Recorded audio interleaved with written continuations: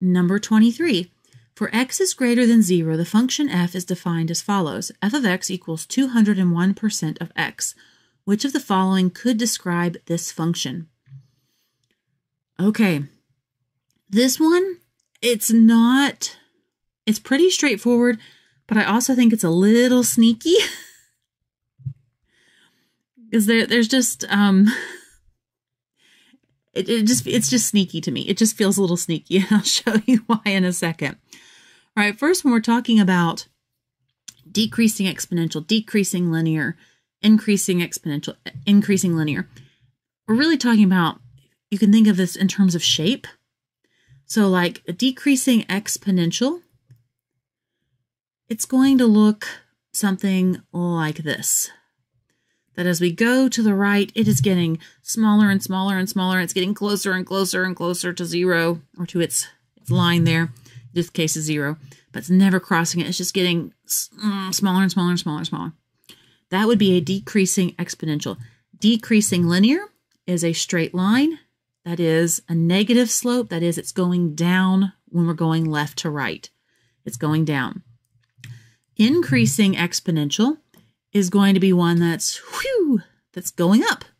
And as we go left to right, it is increasing. All of these decreasing, increasing are based on, like in English, how we read from left to right. They're all talking about increasing, decreasing in the same way. Increasing linear is a line that when we go left to right is going up.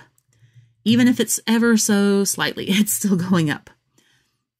So they want to know this function, which one of those models is it closest to? So f of x equals 201% of x. Now, the reason I think this is a little tricky is because when we think about percentages, percentages come up a lot when we're talking about interest and compounding interest and things growing. Like if you have a bank account that grows at, like, you know, we'll say amazing bank account, this would be at 5% every year. And you're like, that's exponential growth. Like you're getting 5% on 5% on 5%.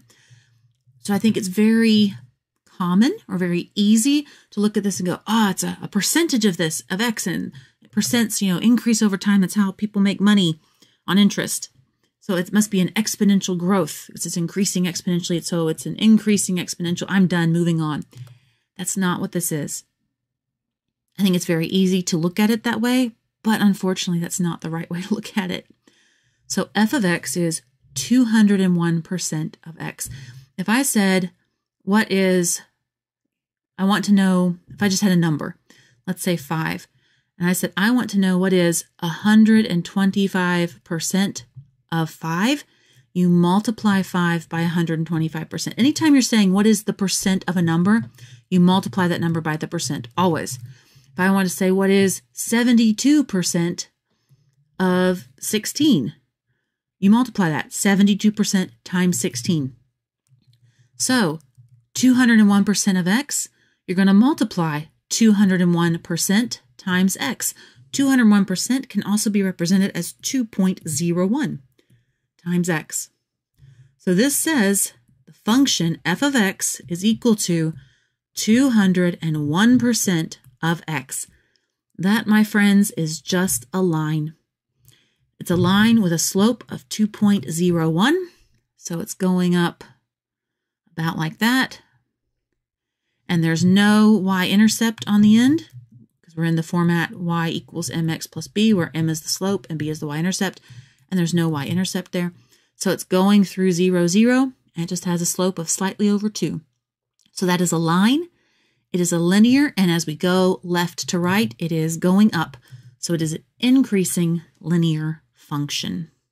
Hey guys, if this was helpful or useful in any way, please let YouTube know so I can keep helping you and others like you. Comment, like, share, subscribe, you know the drill. Also, if you're interested in practical or fun math-related items like this math clock or this hopefully humorous t-shirt, click on the links down below to check out my Spreadshop and Etsy stores.